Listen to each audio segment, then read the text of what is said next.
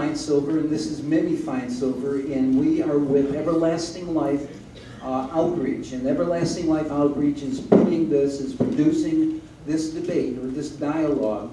And Everlasting Life Outreach will put on other debates, other dialogues with larger facilities.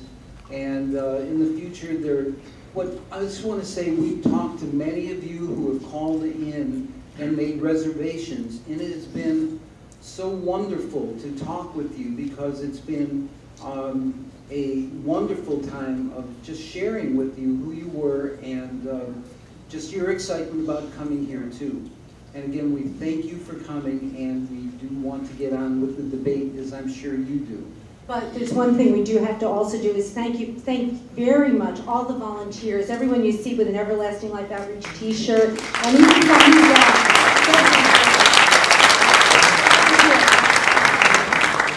And now we're going to introduce Charlie Halloran, and he's going to be the moderator for tonight. And everybody turn off your cell phones. Completely off. Sometimes you have to physically take out your cell phone and make sure it's going to be on vibrate or silent. So again, we want to have the least amount of interruptions tonight, and to be all ears to what is going to be conveyed, the ideas, the concepts, the arguments that will go forth tonight. And again, it's an honor to be here, to have a front seat view, to see the freedom of speech and the dialogue that's going to be exchanged tonight. It's a great honor to be here. In addition to silencing the cell phones, we do ask that no pictures would be taken. A DVD presentation of tonight's debate will be available in the near future, and I just want to be sure to mention that. Also, hopefully as you came in, you received one of these programs, and if you have the time, if you would take a few moments, and there's a survey inside, and if you would fill it out, that will help future debates and future dialogues. And we just ask that you would turn that in after the debate as well. As you notice tonight, there is no charge for coming, and they purposed that that would be the format. But if you wanted to help offset some of the expenses, there is a donation box in the foyer, and please contribute, would be greatly appreciated. Tonight, we are blessed to have two very different speakers, and yet two speakers who have studied and who have prepared, who have debated on this very important topic that we look at this evening. Some of you might be saying, what will the format be this evening? What will be the setup? How is this going to unfold throughout the evening? Some of you are just thankful that we've started. The format for the evening will be as follows. It was decided that Dr. Brown would be the first speaker, and then Rabbi Silver would follow him. The first round will be 20 minutes each, presenting their vantage point and their viewpoint of Jesus. Following the 20 minutes each speaker will have 10 minutes to prepare further arguments and further ideas and further information on their viewpoint. After that time period, Rabbi Silver and Dr. Brown will have a 20-minute dialogue to exchange back and forth in the world of ideas and the concepts and their viewpoint of Jesus. Following the dialogue, this is where you will be able to enter in. And though we don't have the latest technology where you can text questions and ideas, we do want to give you the format. To my right and to my left, there are microphones. And we want to give you the opportunity to ask a question. I do need to let you know this, because of videotape copyrights, to ask a question is to sign away rights to your presence on the video. So it kind of is part and parcel tonight. To ask a question is to give your permission to be recorded. So I do want to let you know that, and there's some clipboards close by to the microphones. But during the debate, maybe there's going to be a question that will come to mind, and I encourage you, write it down on a piece of paper, and then as you have opportunity, you can direct your question to each of the speakers of your preference. Following the 30-minute Q&A from the audience, we will have 5 minutes of closing. Dr. Brown will close with his arguments, for the final 5 minutes, and then Rabbi Silver will present his final words. We are honored to have the presence of these two men with us, and just to give you a little bit of a background information about Dr. Brown, he holds a PhD in Near Eastern languages and literatures from New York University. He served as a visiting or adjunct professor in numerous theological schools, namely Trinity Evangelical Divinity School, Fuller Theological Seminary, Denver Theological Seminary, the King's Seminary, Regent's University School of Divinity, Southern Evangelical Seminary, and Gordon Conwell Theological Seminary in Charlotte, North Carolina. He's the author of 20 books, including Our Hands Are Stained with Blood, The Tragic Story of the Church and the Jewish People, which has been translated into 12 languages. His highly acclaimed 5-volume series, Answering Jewish Objections to Jesus, and a commentary on the book of Jeremiah, found in the Expositor's Bible Commentary. He's a contributor to the Theological Dictionary of the Old Testament, the New International Dictionary of the Old Testament Theology and Exegesis, and the Semitic journals Maarav and Ugarit Forschungen. Dr. Brown is the host of the Jewish Outreach documentary TV series Think It Through, played on the Inspirational Network, and host of the daily syndicated talk radio show The Line of Fire. National and international speaker on themes such as spiritual revival and cultural reformation. He has debated Jewish rabbis, counter missionaries on radio, TV, and on college campuses, and is widely considered to be the world's foremost Messianic Jewish apologist. The background for Rabbi Silver is as follows. At the age of 36, Barry was ordained a rabbi to follow his father, and he received additional ordination from the Rabbinical Seminary International in New York in 1998. As rabbi of Congregation Lador Vador, Barry continues his father's efforts to build bridges between people of all faiths and beliefs. Barry performs Jewish and interfaith weddings and life cycle events. He lectures at Palm Beach Community College. He's served as a columnist for the Boca Raton News, is the founder and co-chair of the Palm Beach County Environmental Coalition, and is an advisor to Jewish Vegetarians of North America. An active Save Darfur Coalition member, and works with other public interest groups. Barry also has a law office where he practices public interest, constitutional, environmental, animal rights, and personal injury law.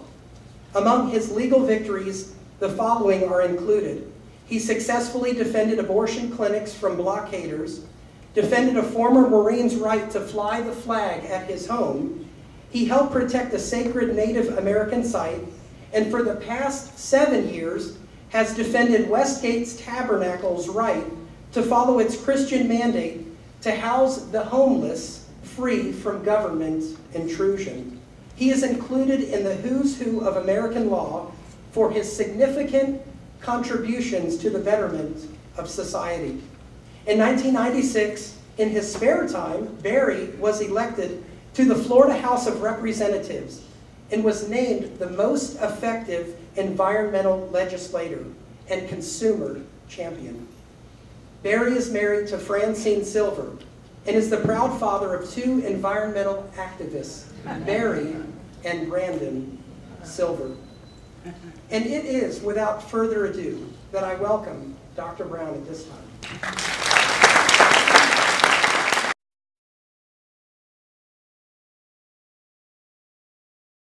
Good evening, folks. Mic okay?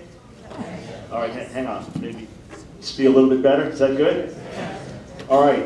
Thanks so much for coming. Rabbi Silver, thanks for your participation. I did know about the Jewish vegetarian part, so I apologize for eating a hamburger today, but it may happen again. You don't need my forgiveness. Or God's. That's a profound comment that he already made, so I think we're more in sync. I do not need Rabbi Silver's forgiveness. All right. The debate tonight is not who between the two of us is more clever or more accomplished speaker. Hopefully we'll both be articulate in what we say. The question is, who is Jesus? Just one moment of background. I'm a Jew from Long Island, born in New York City, raised on Long Island. My dad was the senior lawyer in the New York Supreme Court. I was playing drums in a rock band after being bar mitzvahed at a conservative Jewish synagogue on Long Island. I got caught up in the whole counterculture scene of the 60s. There's a saying about the 60s, if you remember the 60s, you weren't there. Some of you understand that? Anyway, in the midst of the 60s, I got caught up in the whole counterculture days, became a heavy drug user, and was dramatically transformed at the age of 16. My story is literally from LSD to PhD, and I'm profoundly grateful to God's mercy. So here's what we want to look at. If we're saying who is Jesus, we first have to ask the question, who was Jesus? And the question behind that is, was he? Did he literally exist? And we can absolutely say that out of all the figures in the ancient world, there's as much, if not more, attestation to the historicity, to the historical reality of Jesus. You may not know this, but the best attested book in the ancient world is what we call the New Testament, which comes from the New Covenant writings that the prophet Jeremiah spoke of, a new covenant. The best attested book in the ancient world is the New Testament. And here's what some leading world-respected scholars have to say about historical background. Professor N.T. Wright, we know for certain that Jesus of Nazareth was crucified. That is one of the most secure facts in the history of the world. F.F. Bruce, these are world-renowned scholars. The historicity of Christ is as axiomatic for an unbiased historian as the historicity of Julius Caesar. If any of this is disputed, in my rebuttal time, I'll get into detail the testimony of Roman historians. Even the Talmud itself attests to Jesus being crucified, and it even ties the Sanhedrin in with that decision, interestingly. As we get into the presentation, if questions are raised about the reliability of the New Testament documents, how sure we can be, are there contradictions, I'm happy to set the record straight during my rebuttal time. Next, who Jesus was not. Just to clarify this, because not everyone knows this growing up in a Jewish home, he was not the son of Mr. and Mrs. Christ. Just want to clarify that. I have Jewish friends that grew up thinking he was the son of Mr. and Mrs. Christ. So maybe you just learned something tonight. I'm glad to give you the information. He was not the founder of a home and garden, entirely Gentile, Sunday morning only religion called Christianity. And he's certainly not the head of an apostate religious organization that persecuted and killed Jews in his name. So that's who he was not. Who was he? Who was Jesus? Later in my talk, closing remarks, I'll talk about who he is in an ongoing way. But first, who was he? Well, he was Yeshua. We get Jesus through the Greek coming into English, but his name was Yeshua. He is Jewish. His mother's name, you may think it was Mary, is Miriam. Mary is just the way we get it from Greek into Latin into English, but her Hebrew name was Miriam. Yeshua, the son of Miriam, nice Jewish boy, quite unusual, but nice, called Christ because Christ is the Greek way of saying Messiah. So just to clarify, when someone says Jesus Christ, what they're really saying is Yeshua the Messiah. That means he's the most influential Jew who ever lived. Next time you hear people talking about BC or AD, think to yourself, hey, one of our boys made it. I mean, this is world history being divided on when a Jew named Yeshua came to the world. Not only that, but based on the historical documents, he's the first man ever to be called rabbi. In recorded history, he is the first man to be called rabbi. In his generation, it was an honorific title. It was a title of honor and respect. It was not a formal ordination yet. That came about a generation later. Which means not only was he the first man to be called rabbi, Rabbi Yeshua, but he is the most famous rabbi of all time. I mean, right off the bat, you may realize, wow, I've had some misconceptions about him, which is understandable. He is the one who brought the knowledge of the God of Israel, the one true God, to hundreds of millions of Gentiles, hundreds of millions of goyim. What's one of the jobs of a rabbi? A rabbi teaches people about God. Rabbi Yeshua has brought hundreds of millions of people around the world They've turned away from worshiping idols and other gods and now worship the one true God, the God of Israel. And remember that God promised our forefather Abraham, that through his seed the entire world would be blessed. It's happening in an unfolding way through Jesus, Yeshua, the Messiah. You also may not realize this, but he was really a radical reformer who planted seeds of change in society.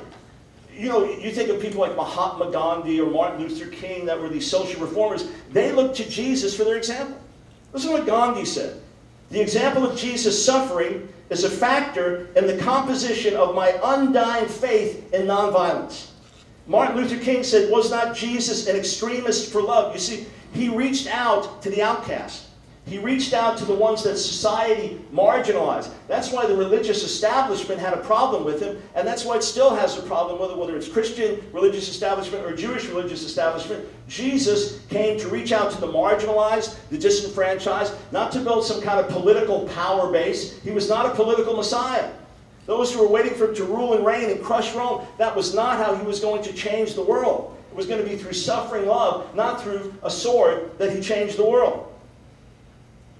Gandhi said this about Jesus. He was a man who was completely innocent. He offered himself as a sacrifice for the good of others, including his enemies, and became the ransom of the world. It was a perfect act. This was a Hindu who recognized this.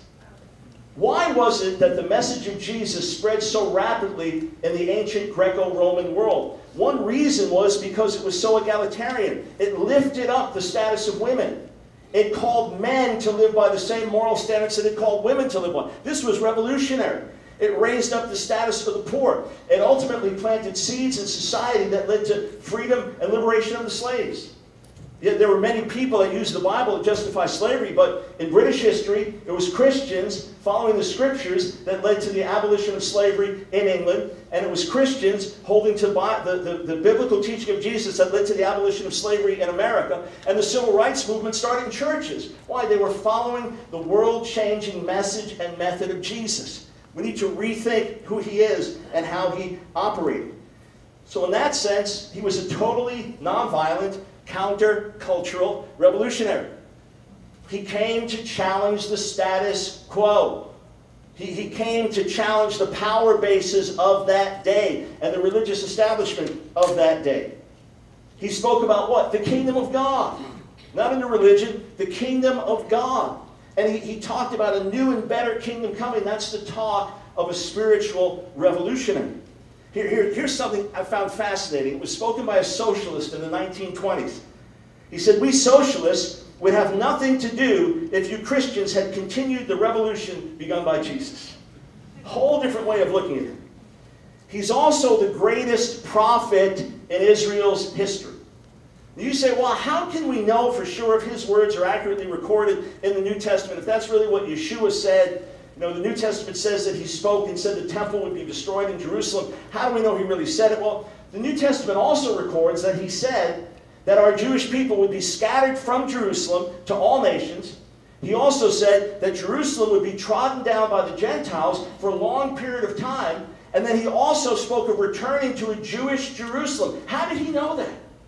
Wherever you date the New Testament, how is it that these words are recorded well before they actually happened? Because he's the anointed prophet, and God reminds us in the Torah of Moses in Deuteronomy, the 18th chapter, to take heed and listen to what the prophet of God has to say. He was a religious teacher like no one else who ever lived. These words are recorded in Matthew 24:35. He said, heaven and earth will pass away, but my words will never pass away. Fascinating, this obscure Jewish carpenter from Nazareth, who never traveled in his entire life the distance that many of us travel to and from work every day, never wrote a book himself or raised up an army, this extraordinary influential Jewish rabbi, do you know that his words are the most translated words of any human being who ever spoke on the planet? Amazing. People around the world cherish the words of this Jewish rabbi. It connects them to God. You know, the New Testament records that sometimes the crowds would come. They were so enthralled with his teaching. They were so enthralled with his teaching that he'd have to push out to a boat because the crowds would try to gather around him and they'd almost crush him just to hear him teach. And even critical scholars recognize that he had a reputation for healing and miracles. Interestingly, in Talmudic literature, in Tosefta Chulin, in the 2nd chapter, it attests to his followers having healing powers. Fascinating. He's a mystic who disclosed the secrets of the kingdom of God. You may be into Kabbalah or other things and spiritual mysticism. Wait till you read the secrets of the kingdom given by Yeshua. He's the great high priest who bore our sins. The death of the righteous atones. You may not be familiar with the Jewish tradition that says, Mitatan shel tzadikim techaper. The death of the righteous atones. A rich Jewish tradition. The Talmud even records that the death of the high priest atones. Jesus, the Messiah, was a priestly king in accordance with Psalm 110 and Zechariah 6 and other passages in the Hebrew Scriptures. He did not just come to rule and reign, but to carry our sins. Look at what it says about him in Isaiah 53. Surely he took up our infirmities and carried our sorrows. Yet we considered him stricken by God, smitten and afflicted. But he, Yeshua, was pierced for our transgressions. He was crushed for our iniquities. The punishment that brought us peace was upon him, and by his wounds we are healed. He's the one who fulfilled what was written in Moses and the prophets. Hey, there's no more temple standing. There are no more sacrifices. Why? He brought it to completion. That which the sacrifices pointed towards, because God ultimately didn't want the blood of bulls and goats. The sacrifices pointed towards a greater, higher sacrifice. He took our guilt as a perfectly righteous one and said, Father, forgive them. As we turn in true tshuva and true repentance, God forgives and has mercy on us. He fulfills Israel's destiny. That which Israel was purposed to do, he fulfills. And I want you to consider this. I want you to consider the essential prophecies that had to be fulfilled. You say, I don't know when those prophecies are dated. I don't know if Isaiah really said this or not. Fine. At a certain point, a few hundred years before the time of Jesus, the scriptures known as the Old Testament, the Tanakh, the Hebrew Bible, were completed. And it spoke of certain things. That this one, this Messianic figure, would be rejected by his own people. He would then become a light to the entire world, after which his own people would receive him. That sounds quite familiar to me. It also lays out that momentous redemptive acts had to take place before the second temple was destroyed. We can establish that through Haggai 2, Daniel 9, and Malachi 3.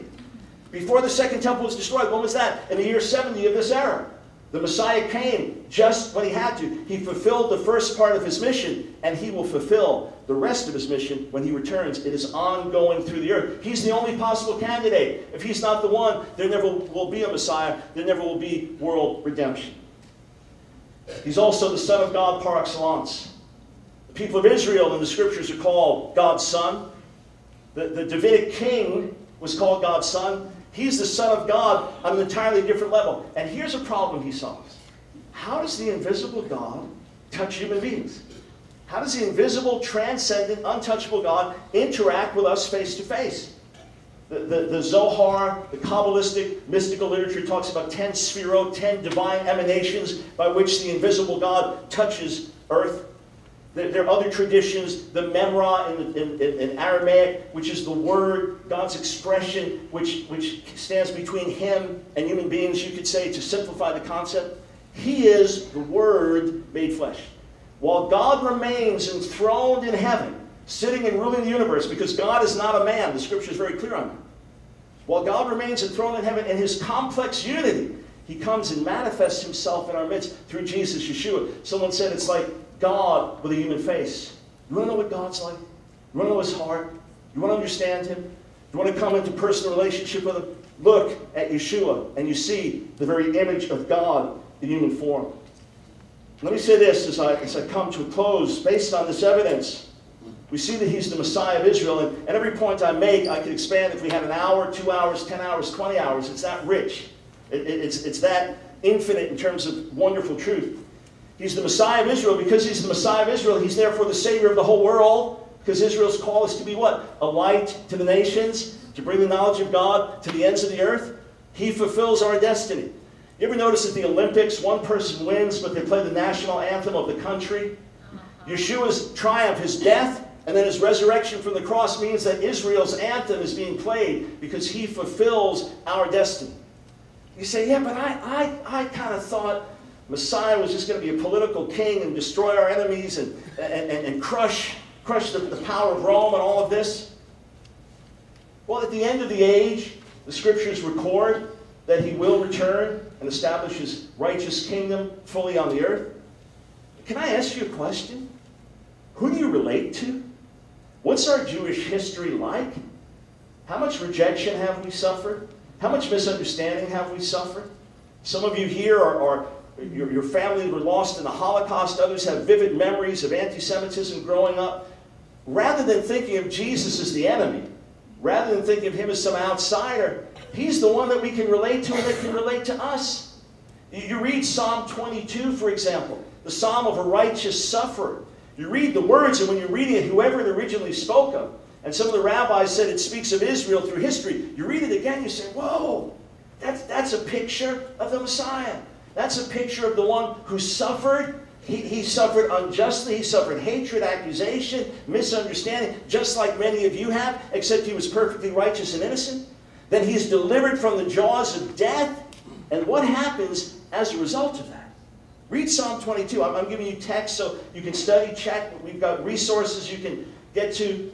Later in the night, I'll give you my website, which has lots of free resources you can download and listen to and read.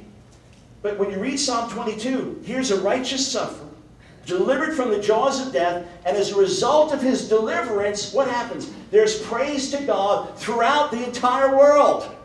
That never happened with anybody in history in the days of King David or our forefathers, but it happened with Yeshua. Because he, the ideal righteous Jew, bore our sins. Yes, God calls on us to turn to him in repentance. In fact, we are called to higher standards. Yeshua said, I did not come to abolish the Torah or the prophets, meaning the Hebrew Scriptures. I came to bring them to fulfillment.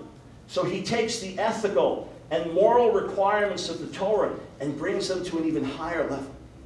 And then he takes everything it was pointing to in terms of priesthood, sacrificial system, temple. Remember, we've not had those functioning for almost 2,000 long years. What does he do?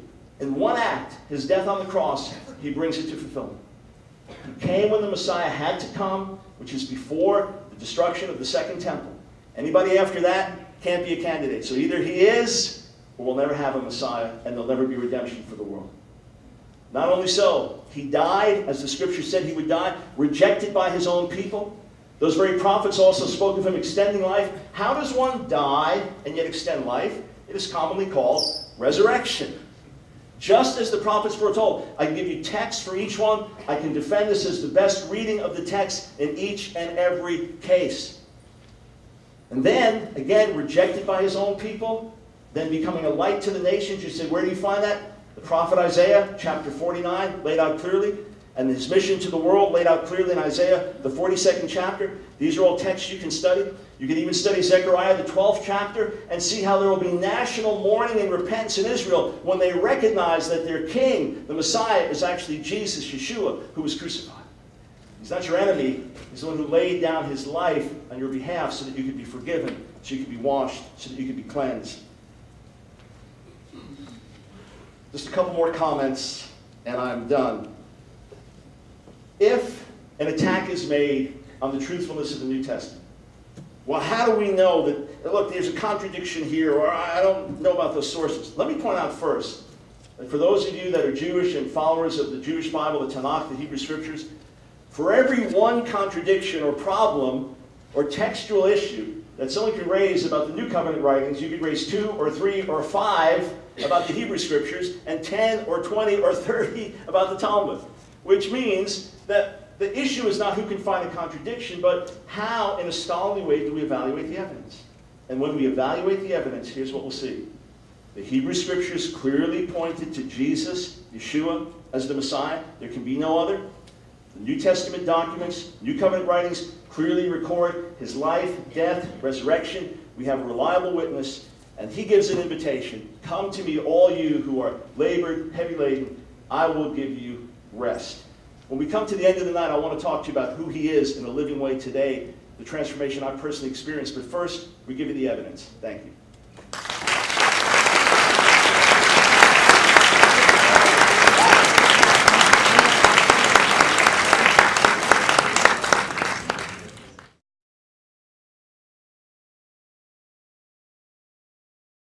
It's a great pleasure to be here, and I thank you all for coming.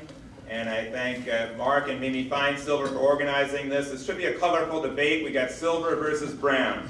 And I want to thank you for reading that introduction that you read just the way my mom and my wife wrote it for you. I appreciate that very, very much. I also was pretty active in the 60s, even though I was just a kid. I had a kind of different path. I formed an environmental group, and I was turned vegetarian. I became an anti-war protester. So it's interesting how the 60s can shape people in different ways, and it's interesting how the Bible can shape people in different ways. My father used to say that we don't so much read the Bible as the Bible reads us, and what we take out of it is very interesting as far as telling us something about ourselves, perhaps. I want to thank Rabbi Tovia Singer, Carl Sagan, Sam Harris, Christopher Hitchens, Richard Dawkins, and some incredible authors who have done so much to try to blow away the archaic and hurtful notion that the words of the Bible are literally true. It's a very important topic to talk about. Jews have been forced to talk about it in the past. I'm glad to be here in the US of A where I can say what I want. If I offend you, I apologize, but I think it's important that the truth is able to get out. I enjoy representing Westgate, and I enjoy working with Christians, millions of whom are inspired by the life, as they understand it, of Jesus and cherish that life. I oppose and will fight against those who celebrate his death, because his death was given significance by pagans who tried to paganize Judaism, and that is something that Judaism should have nothing to do with. We also, as far as trying to figure out who was Jesus, there's no possible intelligent person who can say they know who Jesus was. The records are absolutely horrible. It's so presumptuous for anyone to ever say, I know Jesus, I have a relationship, I work with. Nobody could possibly know him because the records are terrible. The proof of Jesus is about the same as the proof of the Wizard of Oz. There is virtually no historical evidence whatsoever except for a few forgeries. Anyone who says otherwise is whistling in the wind. I will read a few quotes since I didn't know I'd have to respond to this about the historicity. And I think Dr. Brown has proved my point about this by Benjamin Franklin. He said, the way to see faith is to shut the eye to reason. John Adams said, the divinity of Jesus has made a convenient cover for absurdity. Nowhere in the Gospels do we find a precept for creeds, confessions, oaths, doctrines, and whole cartloads of other foolish trumpery that we find in Christianity. Thomas Jefferson said, shake off all the fears of servile prejudices under which servile minds are servilely crouched. Fix reason firmly in her seat and call on her tribunal for every fact, every opinion. Question with boldness even the existence of a God, because if there be one, he must approve of the homage of reason rather than blindfolded fear. The truth, he also said, the truth is the greatest enemies of the doctrine of Jesus are those calling themselves, the truth is that the greatest enemies of the doctrine of Jesus are those calling themselves the expositors of them, who have perverted them to the structure of a system of fancy absolutely incomprehensible and without any foundation in his genuine words. And the day will come when the mystical birth of Jesus by the Supreme Being as his Father is looked upon in the womb of a virgin will be classed with the fable of the birth of Minerva in the brain of Jupiter. Thomas Paine said, whenever we read the obscene stories, the voluptuous debaucheries, the cruel and torturous executions, the unrelenting vindictiveness with which more than half the Bible is filled, it would be more consistent that we call it the word of a demon than the word of God. It is a history of wickedness that has served to corrupt and brutalize mankind. Dr. Brown is somewhat accurate. There's inconsistencies in Jewish scripture because it's a bigger book, so you'll find more. But the Christian scripture made the mistake of having 4 different gospels, and it is riddled with contradictions. If you don't believe it, read this book by C. Dennis McKinsey. I could stand up here for 1,000 hours and tell you 10,000 contradictions in the Bible. But we don't have time to go into all that. I'll go into a few. Thomas Paine says, the Christian system of faith, it appears to me as a system of atheism, a sort of a religious denial of God. Carl Sagan said, we can understand why priests might make myths about superior beings who inhabit the skies and give directions to human beings on how to order their affairs. Among other advantages, such legends permit the priest to control the people. And St. Jerome said in the 4th century about the different books that were circulating about Jesus, they had to take a vote to figure out which ones they were going to accept as God's word. He said these are not versions, but perversions. Jesus, if he did live, was probably a wonderful, great Jewish liberal who was persecuted and tortured and martyred by Rome, just like millions of Jewish people have also been. Unfortunately for Jesus, even after his death, they weren't finished with him because they perverted his words, twisted what he said, corrupted his message, defamed his name, and turned him into an unholy ghostwriter for anti-Semites throughout history, including Adolf Hitler, who quoted from the Christian scripture in order to get people on his side. What a terrible desecration of a great Jewish teacher, if he was remotely like described in Christian scripture. Paul, the architect of Christianity, said that he was all things to all people, and so he made Jesus all things to all people as well. Jesus said a lot of contradictory things. The way you read him is like a Rorschach test. Whatever you see in him is probably what's already in yourself. Some see hate, some see love. Nobody sees Jesus, because Jesus is not with us right now. People see a mental construct of what they imagine he was. Dr. Brown says, well, the proof that Jesus, his name is all over, that's a great thing. So is Madoff's name. That's not a great thing. He was Jewish. Jesus' name has been used to kill more people than any other name in the history of mankind. That is not such a positive thing. It has nothing to do with the teachings of Jesus, nothing to do with who he was, nothing to do with Judaism. It has everything to do with some very, very corrupt, malicious people who manipulated a great Jewish leader and twisted his words to cause horrible things to happen. If he was alive today, he'd be reviled in horror at what people are doing in his name.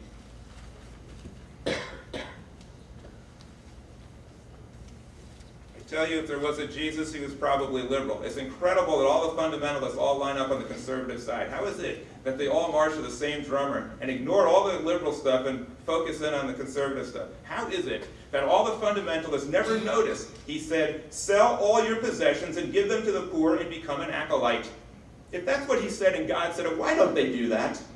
He said it's easier for a camel to pass through the eye of a needle than for a wealthy person to enter the kingdom of heaven. Guess that leaves out Robertson and all those fundamentalist ministers, doesn't it?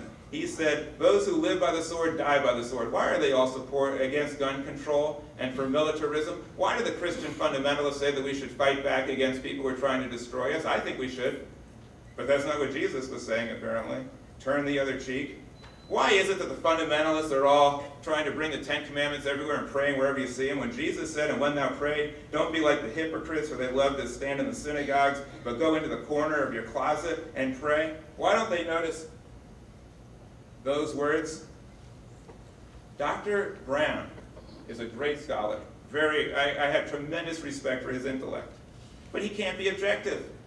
He can't possibly be neutral. He cites in his books hundreds of different passages, and every time he finds a problem with it and reconciles it to his benefit. That's astounding.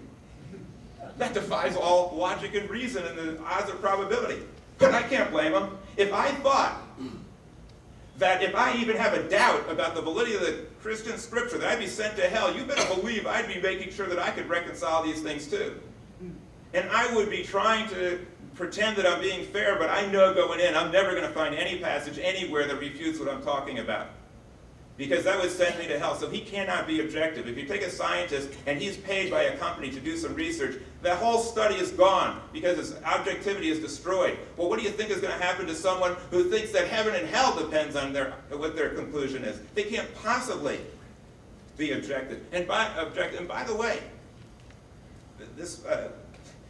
this construct that he has about a God, this is not a Jewish God. He says that he wants Jewish people to accept him. The Jewish people will never, ever, ever accept a vision of a God who would send even one person to eternal torment, let alone 99% of humanity. That is an evil, malicious, sadistic monster, and Judaism and Jews will have nothing to do with him. I could fear such a God, but I would never worship such a God, and you could never convince me to do it, no matter how many passages you cite, because it's irrational. Not only that, no Jewish person who's really Jewish could possibly enjoy his version of heaven. That is not a Jewish heaven. A Jewish person is commanded to feel something for the stranger and for the poor and the neglected. If people were really being sent to hell, including, I think Dr. Brown believes 90% of the people, if their parents are there, if their friends are there, if even anybody's there, but if most of humanity is suffering in hell, and they're one of the select few, how could they possibly enjoy themselves? A Jewish person is incapable of enjoying themselves in such a place. This is not a Jewish version of heaven. It is a vile place where people are taught to enjoy yourself and forget about the suffering of others. A Jewish person would do what Moses did. When Moses was told by God, I'm going to destroy the Jewish people and save you, he said, no! Don't do it. That's a bad system. Destroy me. When Abraham was told that God's going to wipe out Sodom and Gomorrah, he said, no, let me save them. Let me find 50 or 10 good people. No Jewish person could just sit back mildly like the fundamentalists do and just make some pathetic efforts to try to convince a few people, knowing full well that most people are going to damnation. They would be praying to God to change his mind. And if there was any Jew in heaven, they would be fighting with God bitterly every single day for eternity to get God not to punish these people, including their parents, forever. There would be no peace in hell. And that's why maybe Revelation says there was a war in heaven. Read it. Revelation 12:7, Revelation 19:4. There was war in heaven and armies. How could that be? Well, if you have faith, you don't have to worry about it. You'll read Dr. Brown's book and he'll rationalize it away. But if you're rational, you'll say, that doesn't make any sense. In Deuteronomy 13:1, it says that if there arises a prophet among you, and he gives you a sign or wonder, and he says, let us go after other gods which you have not known, let us serve them, and you can't follow that person. That's what Jesus did. What about 13:1? I guess there's a rationalization for that too.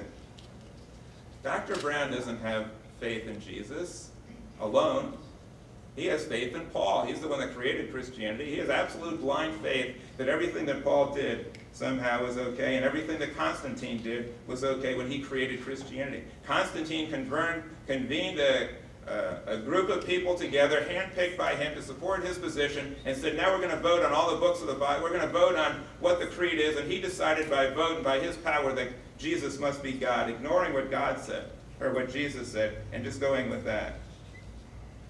It is clear that Jesus couldn't be the Messiah. The Messiah was supposed to end suffering, bring Jews back to Israel, and reconstruct the temple and have everything, no death. Jesus did the opposite. The temple was destroyed, the Jews were dispersed, there was more suffering than ever. He suffered. That's the opposite of the Messiah. I don't care how many obscure verses you could find about somebody mistranslating a verse and saying, well, that's somehow related to crucifixion. That's nonsense. Look at the whole point of the Messiah. The whole point is that he's going to change the world. Nothing's different, is it? Except that a lot of people have been killed in the name of Christianity. So these verses don't make any sense at all.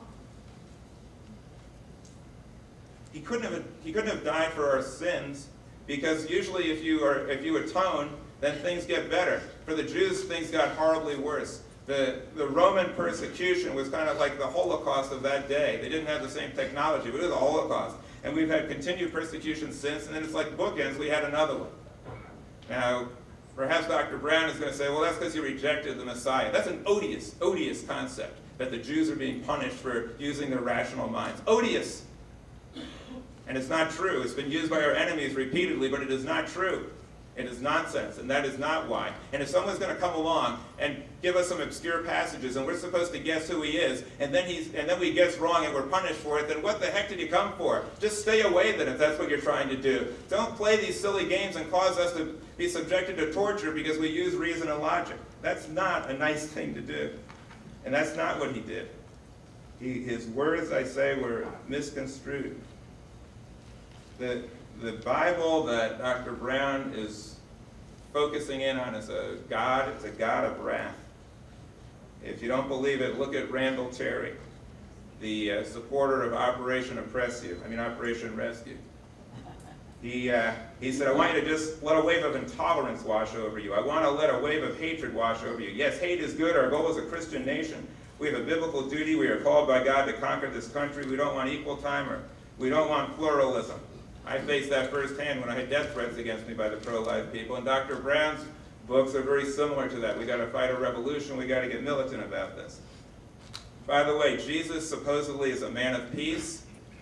he might have been, but not if Dr. Brown is correct. If Dr. Brown is correct and he's really God, then he was out there ordering genocide in Jewish scripture when it said that Joshua didn't rest until they utterly destroyed all that was in the city, both man and woman, young and old, and ox and sheep, and ass for the edge of the sword. In Deuteronomy, it's that God is telling people that they have to wipe out the Hittites, the Amorites, the Canaanites.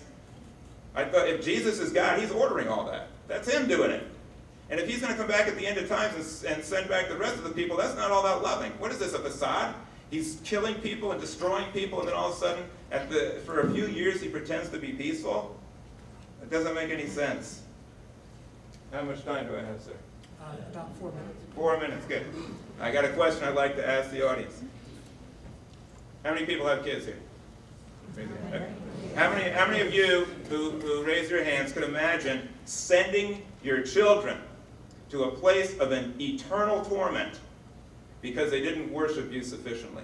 How many people could do that to their children? None. We're supposed to believe that that's what God does. Now, I always thought that God had more love than we do. But what you're telling me is that every person in this audience has more love than God. That does not meet the Jewish definition of God. Let me ask you something else.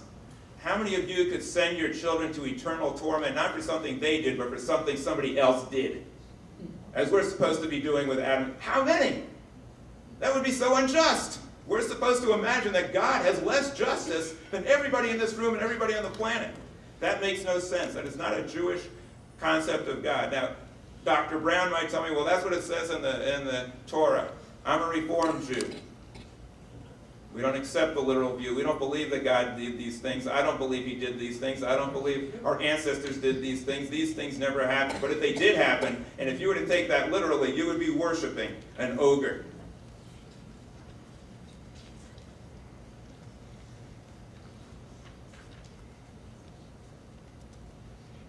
The ideas that we see of people who are infatuated with the Bible, who believe in this God, who is rather cruel. It's similar to when you find someone who's in love with someone who isn't treating them that well.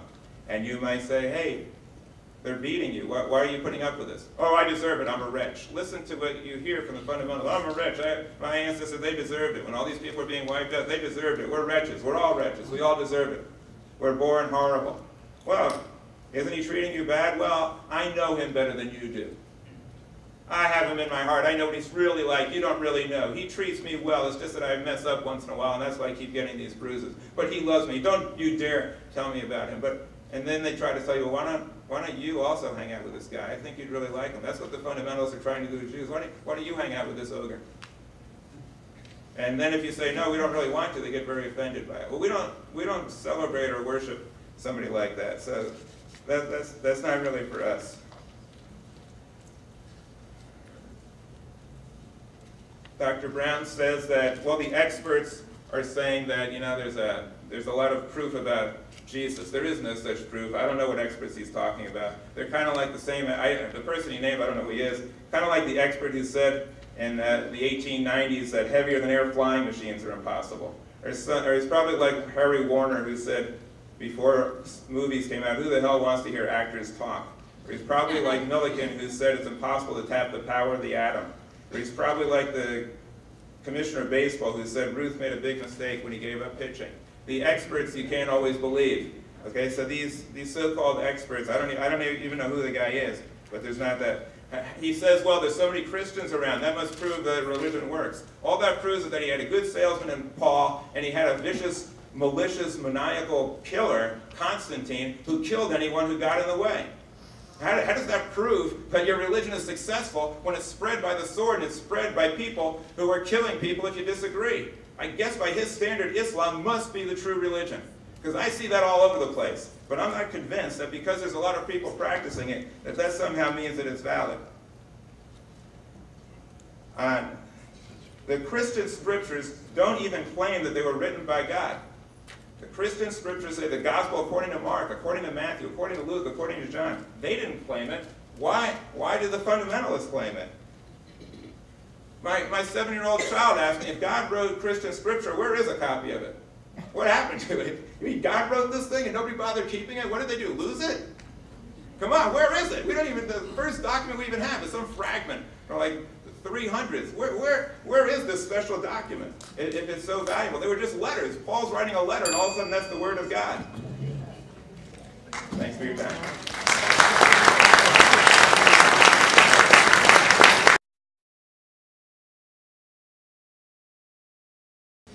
Well, friends, we discovered something. I believe the Bible, Rabbi Silver, does not. Not only that, I thought our subject was who is Jesus, not who is Pat Robertson, who is Randall Terry, who are people that have done violence in Jesus. I thought the debate was about who is Jesus, and now you're going to try to use emotional tools to play with people's thinking. I want you to hear the evidence, okay? Now, I want to be fair also. Rabbi Silver, I quoted two of the most prestigious biblical scholars in the last 2 generations that anybody in biblical scholarship knows.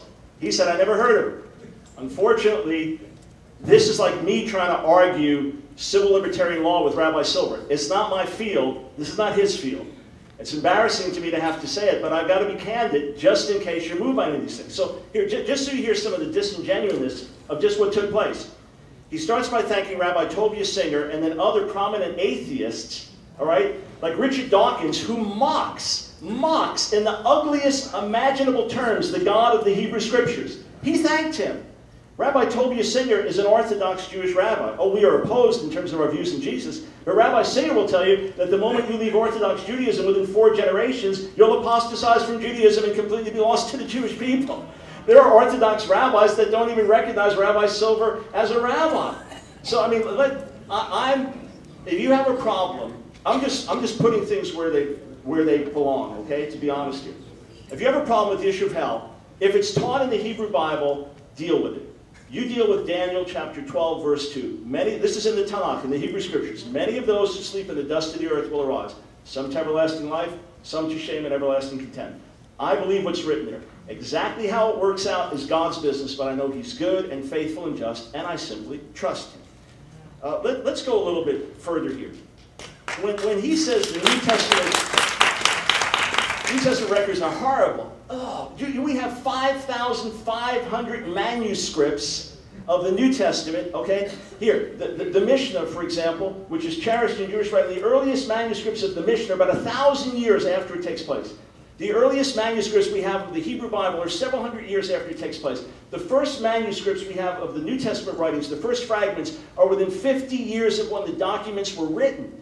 It is the best attested book in the ancient world. Here, let me share with you what some recognized scholars have to say. That's why you do your homework. That's why you learn, so that you can speak with some degree of authority.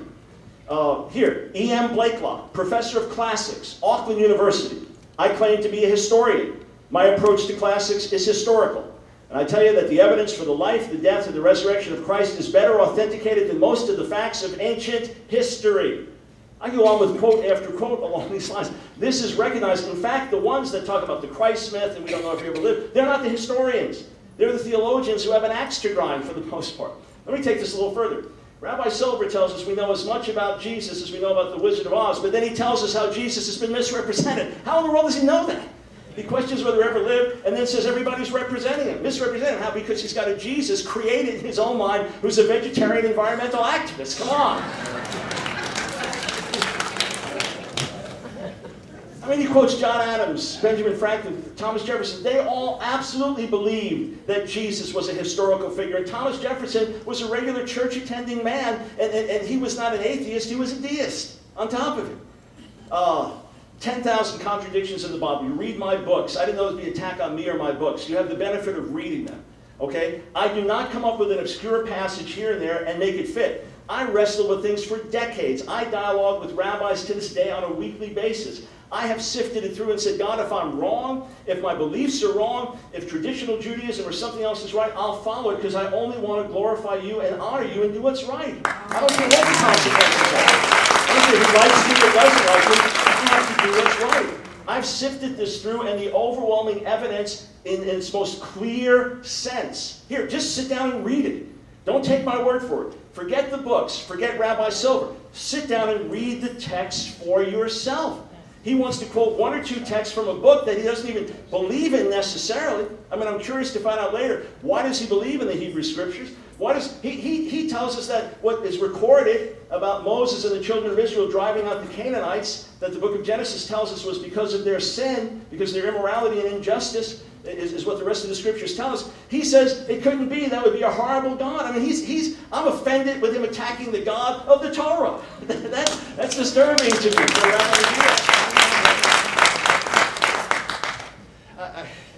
I mean, I have to admit, I'm a little frustrated just on a scholastic basis. Yeah. You know, Jerome talks about all these perverted books. Yeah, there were other people writing these bogus books that claimed to be the Word of God that were completely bogus, that had nothing to do with the New Testament writings, and he rejected them. What's that got to do with the New Testament writings? I mean, it's so frustrating. A vote was taken on which books belong. You know, you could say the same thing about the Hebrew Scriptures if you want. The fact is, people receive the books as holy and recognize them as being passed down accurately, and the greatest proof is the life-changing effect that it has. You know, the idea that Christianity is growing by the sword. You know how many persecuted Christians there are around the world? You know how many, over 1 million Christians have been murdered in Darfur. I've had friends working in Sudan for over 20 years. I applaud Rabbi Silver for being interested in that too. Those are Christians being killed where it's growing around the world. It's people being killed. It's people being persecuted. It's people dying rather than denying their faith. One of my friends baptized a man in Pakistan. Both of his arms were chopped off because he converted from Islam to Christianity. And then he was baptized. And no one's coming with a sword to you. I mean, this is disingenuous stuff, and it's frustrating. It needs to be exposed honestly so that we can hear the evidence, look at it carefully.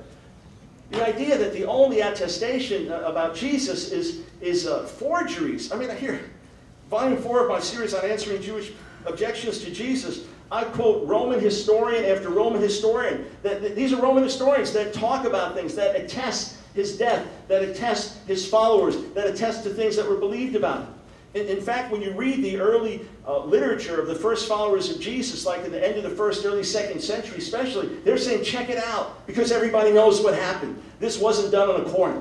And if I get up and say, Barack Obama, who ever heard of Barack Obama? I'm not exposing the other person's ignorance of the subject, I'm exposing mine. Unfortunately, there is historical source after historical source, solid argument that can be made. Even the nature of the New Testament writings give you hints and insights about them being eyewitness accounts. And again, you do scholarly, literary criticism, textual criticism. When you have recorded things that are embarrassing about your earliest followers and leaders, that's another mark of authenticity. The Hebrew Scriptures do that. The New Testament writings do that as well. You know, the idea that Paul invented Christianity, I figured at some point that argument would come up.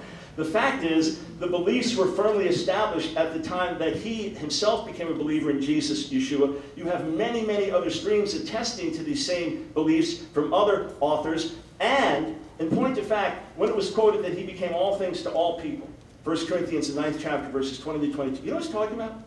Cultural sensitivity. When you're with certain people with certain customs, if you can abide by those customs, you know, you travel overseas, don't do certain things that offend, that's what you do. But the idea that he would use deceit and lying to get the messages, I might as well say Rabbi Silver's lying. It's just bogus, false accusations. And you know, there's a well-known legal saying, when your case is weak, speak louder, you know, shout louder. And you know, we don't have evidence, just try to make everybody else look bad. I hope you'll really go through this, get the DVD when it comes out, and go through the evidence that's been presented carefully. I will defy anyone to sit down with me with a Hebrew Bible in Hebrew and look at the overall testimony and prove that the overall testimony does not indicate that Jesus had to be the Messiah of Israel and therefore the Savior of the world. Oh boy, I mean, it's just... let me ask you this. If you read the Torah, it says there are blessings for obedience and their curses for disobedience, doesn't it? And if you've ever read Leviticus, the 26th chapter, and Deuteronomy, the 28th chapter, it says that there's punishment for disobedience. I didn't put that in there. Whether the punishment is everlasting, whether the punishment is death in this world, whether the punishment is somewhere in between, I'll leave that to God. I'm not even discussing that right now because that's not the topic of our discussion. If we want to have a discussion about eternal punishment one day, I'm happy to look at what the Scriptures say, happy to look at what Jewish traditions say, what the New Covenant writings say, but I'm jealous to keep on our point as much as possible. If you have a problem with the idea of punishment sometimes being right, then you have a problem with the God of the Bible. He's not vindictive, he's not mean-spirited, but he's just. And look, here's some rapist this guy that captured the young lady out in California, held her for 18 years. He's sentenced to 50 years in jail for previous rape, gets out after 10. Some would say there was no justice there. If he had kept his sentence, if it was a right sentence, if he had been in jail, he wouldn't have had this act on someone else. The idea that punishment is always wrong is wrong spirit. So we need to understand a few fundamental things.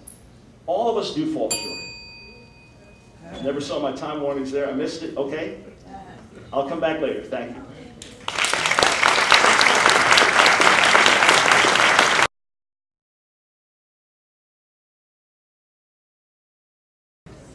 Well, let's look at how objective Dr. Brown is. He says that the Christian scripture is the reason why slavery was abolished. I noticed that where the Bible Belt was, that's where the stronghold was. Now you tell me, is he being objective? 1 Peter 2:18. Servants, be subject to your masters with all fear, not only to the good, gentle, but also to the unreasonable. Titus 2:9-10. Bid slaves to be submissive and give satisfaction in all respects. 1 Timothy 6:1. Let all who are under the yoke of slavery regarding their masters so that the name of God will not be defamed. Obey your masters so they won't be defamed. Is that objective? To say that the New Testament and not even notice that? Why doesn't he tell you that? Is he trying to be objective or is he trying to sell a product? If you're going to speak about what Jesus said in Christian scripture, then do it. And do it honestly and do it objectively. Don't just sell me something. Jesus is portrayed as being God. And Jesus didn't believe he's God. Let me explain that to you. If any one of these verses existed in the Bible, or in Christian scripture, we could say Dayenu. That would be enough to believe that he wasn't God. Matthew 19:17.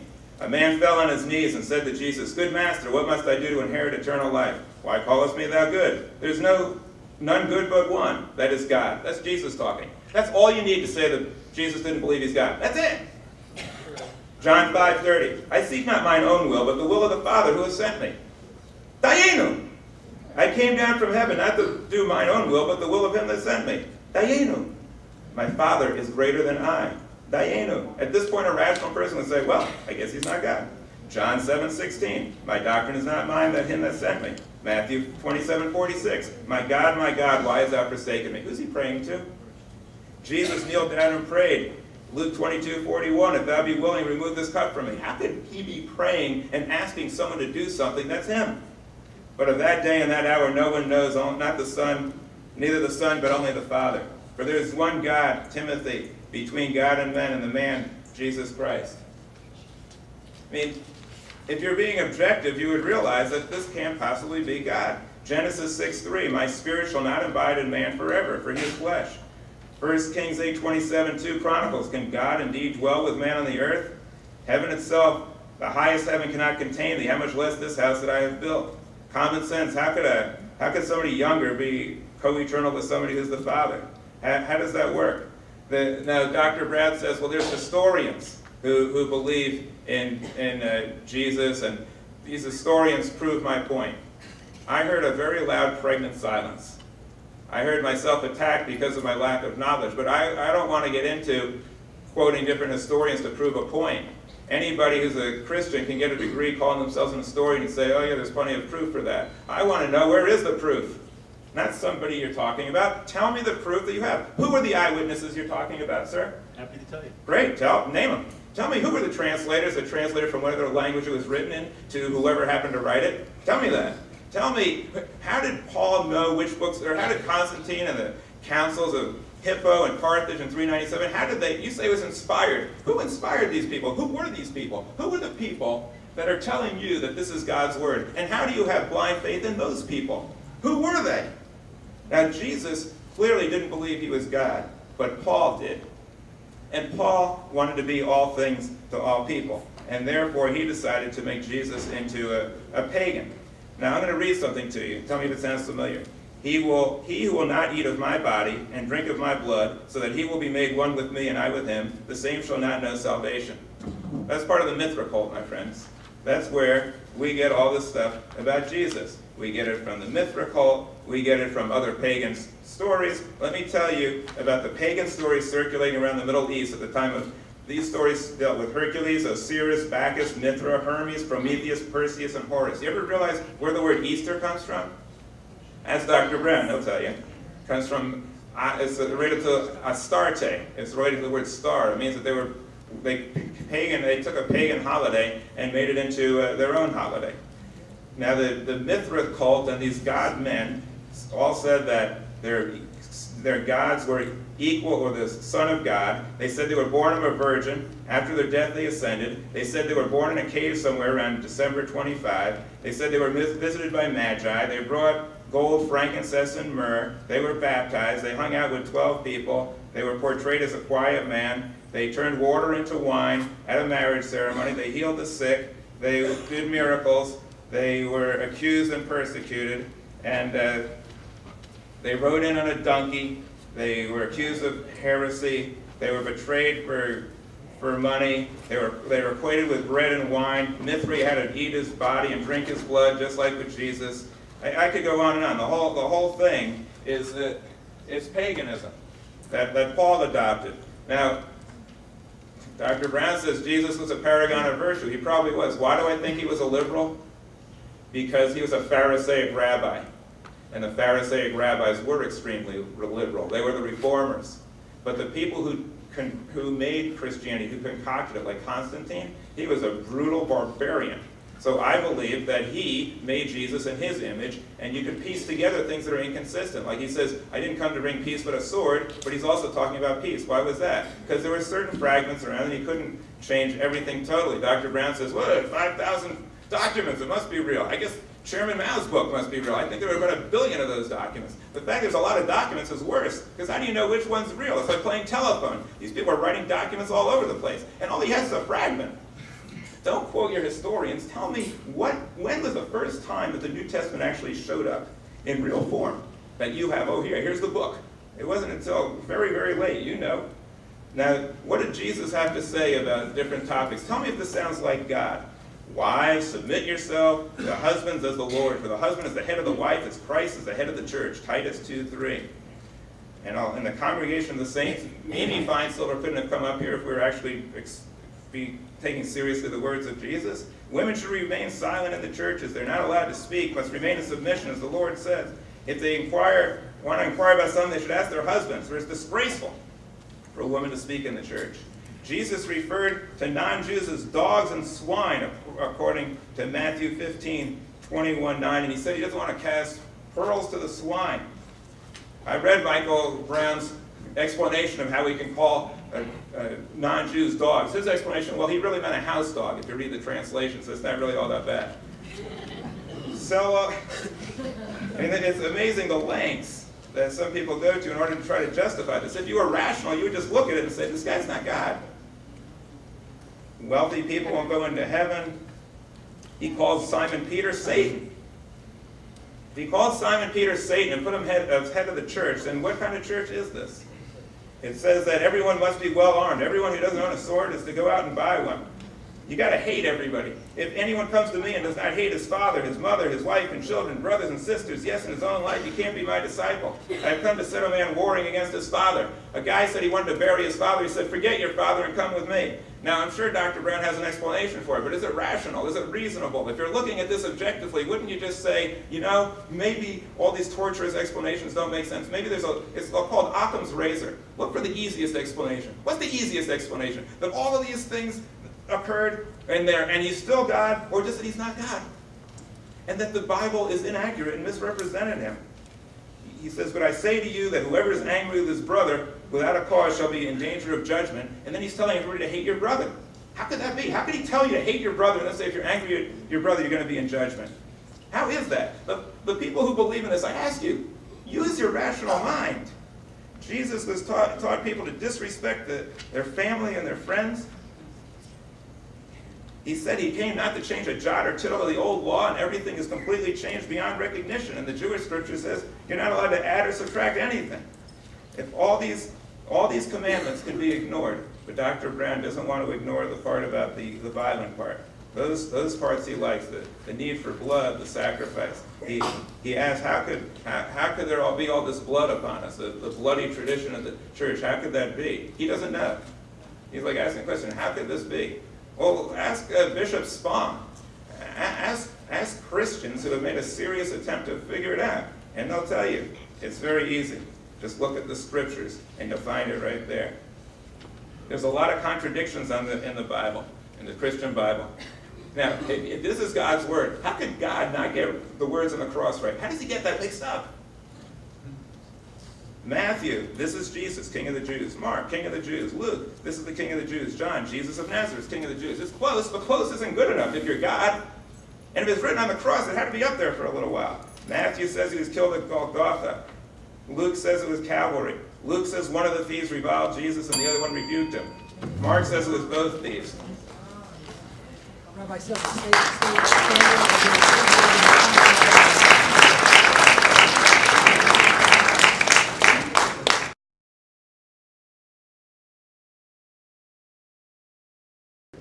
All right.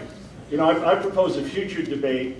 Is the Hebrew Bible God's Word? I'll say yes, and Rabbi Silver can say no. Absolutely. There you heard it. Again, as I said, that's our fundamental difference. Okay. All right, so let's do this. I think we go 2 minutes back and forth, so you'll hit the bell, right? So I want to begin by responding to a couple of comments of Rabbi Silver. Let me do this just so I can look in your direction. When you talk about Jesus being God, again, you completely skip over thousands of pages of what I've written about it, or thousands of words. The fact is, God in His complex unity reveals Himself to us through His Son Jesus. It is something I can demonstrate to you from the Hebrew Scriptures and the New Testament. But let's go back to this.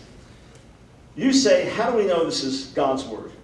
Okay, by the same criteria, and I'll give you the manuscript evidence. I'll give you the dates. I'll give you the Roman historians. I'll give you all. What Rabbi sort of forgets is there's 200 plus years, almost 300 years of evidence before Constantine ever comes on the scene, with writings of followers of Jesus that teach the same message.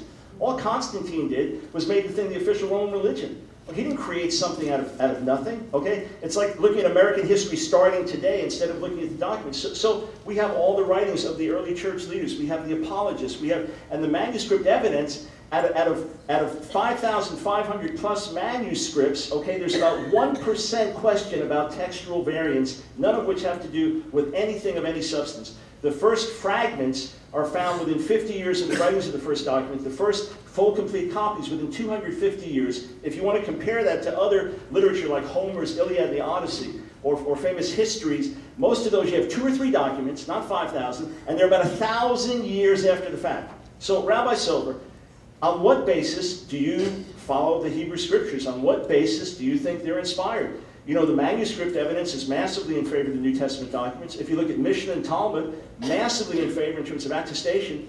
You know, you talk about people getting things right. God couldn't get it right. Well, people have pointed out contradictions between Genesis 1 and Genesis 2. There's contradictions in the 10 Commandments. What makes you think the Hebrew Scriptures are God's Word? I don't. And you're proving my point, sir.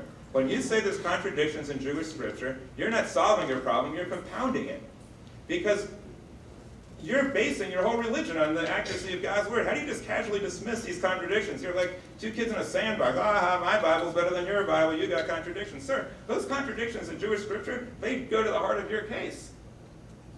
And yes, I do believe that the Jewish people did their best to bring God, understanding of humanity, of decency to the world. That's what they did. It's like the scientific process. There were some incredible scientists who lived in Greek times. These people were amazing, and they moved us forward. But some of them thought the world was in the center of the universe. In science, if something's wrong, you challenge it and you learn.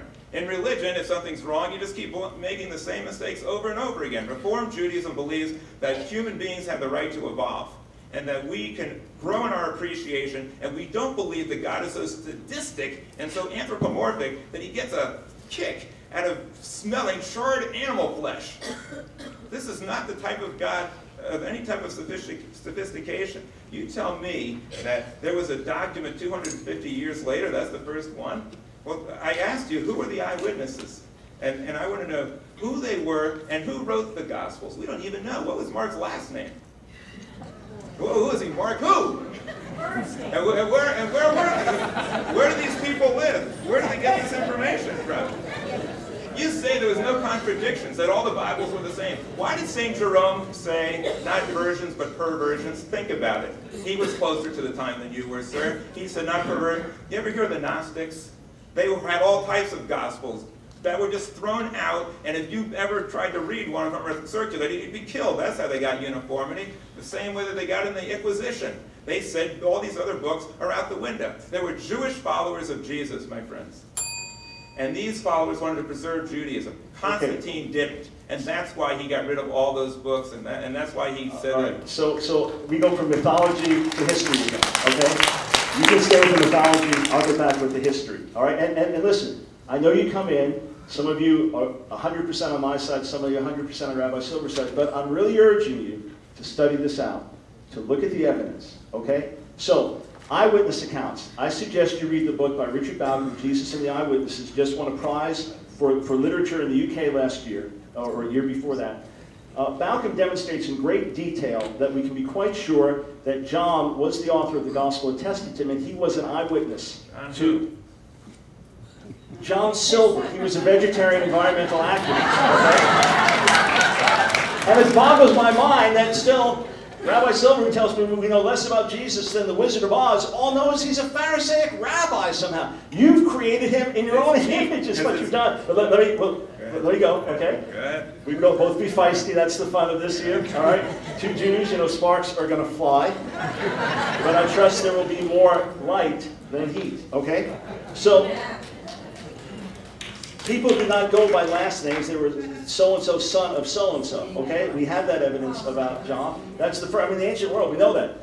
Okay, so you know that too. I mean, you're having fun with that point. But let's just get back to this. John, an eyewitness. We have attestation that Peter was an eyewitness, and he gave the information to Mark. Mark was known as the translator. There's also excellent evidence that Matthew was an eyewitness. We have more eyewitness attestation of the life of Jesus than any other ancient figure. Pray tell, can you tell me eyewitnesses of Rabbi Hillel? Pray tell, can you tell me manuscript evidence of the Mishnah? Please tell me the earliest manuscript of the Mishnah. You must esteem that as sacred on some level. It's completed around the year 200 of this era, 200 CE. What's the earliest manuscript evidence of the Mishnah? Let's look at Rabbi Yochanan ben Zakkai. Tell me other ancient historians that talked about it. Please answer that. The Mishnah, the attestation. I have no idea of the historical accuracy of the Mishnah, and my religion doesn't rise or fall on it. Yours does. You're the one coming in here saying, gee, you're making an extraordinary claim.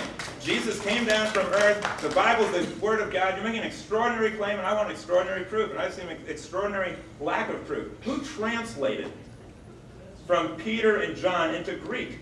John wrote in Greek, and Mark was Peter's translator. How do you know that? We have the accounts that tell us that. From 250 years later. How do you know Constantine didn't just say, oh yeah, Peter was an eyewitness, sure, he's an eyewitness, whatever you say. There's no evidence of any of that. You can't prove that Constantine, when he picked out books, didn't put different words into it. You don't know that. And you need an eyewitness for a lot of stuff. Who was the eyewitness when Mary and Elizabeth were talking about their new kid? Who was the eyewitness for that? Who was the eyewitness when Herod and was doing all of his machinations? Who was the eyewitness when the people came around the sudden birth? And if Jesus' birth was so miraculous, why is it that all these people come and then they forget about him for 30 years? Doesn't that lead you to believe that that birth is a copy of a myth?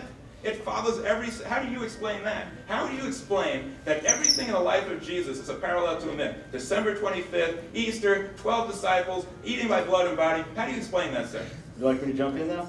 First, most of those things were kind of internet myths you put together. Find good scholarly. These are not internet myths, find good scholarly books. There's a whole lot of. Listen, scholars will tell you there is no ancient parallel that is a real parallel to the virgin birth of Jesus. You ever hear of myth? No parallel to the virgin birth. There is no true ancient parallel to the virgin birth of Jesus. You don't know what you're talking about, sir. There were a lot of. Excuse me. I do know what I'm talking about. No, okay, fine. There were all types. All of those pagan gods were virginal births with a god and a virgin. You've never heard of that? Check the sources. Check the information. Okay. You've never heard of that? I've heard of things that are great exaggerations that don't come anywhere close to the point. But by the way, about the Mishnah, the earliest manuscripts of the Mishnah are thousands. You've never heard. Of course, the idea. Of course, okay, of course. Of course, I've heard, and the myths are refuted. Volume 4, Answering Jewish Objections to Jesus. I cite the sources. Okay. I cite the sources. I mean, it's a little frustrating. When you do your homework, you break your teeth to come up with sources and answer these things. But question for you, Rabbi Silver, is this. You speak of the human race evolving as you're hoping as a Reformed Jew. The 20th century was the bloodiest century in human history. And you as a Jew cast off all of the historical counts. I mean, the Exodus from Egypt, the Passover, you have no clue if they ever happened. I have no clue what it means to you to be a Jew, to be a worshiper of God. And the human race you're talking about, I've got more hope in God than I have in the human race, to be candid with you. So please, how is the human race evolving? The human race that had a Holocaust, the human race with a Mao Zedong butchering 60 million people, the human race with hundreds of thousands of sex offenders in America. How are we evolving? And what does it mean to you to be a Jew? I mean, you throw out the Hebrew scriptures, the rabbinic traditions don't have to be real. It seems to be the creation of your own thinking, your own mind. I'm being candid, asking honestly. I appreciate that honesty. It's rather ironic coming from someone who's saying, how can you claim to be a Jew when you claim to be a Jew and you reject the Shema? Hear, O Israel, the Lord our God, the Lord is one, and you're saying the Lord is three. How could no one? Let me answer.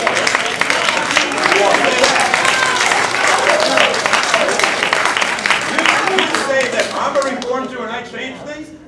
Reformed Judaism evolved so that the religion became modified and more compassionate. You, sir, didn't just do a modification, you did an annihilation. You took God from one and made him into three. You took original goodness and made it into original badness. You took a loving God and turned him into a God of hate. You took Judaism and turned it on its head. You took a hope that we were going to live in peace with people, and you posit a God who's going to toss 90% of humanity into the lakes of fire because of what they believe. That is so un-Jewish.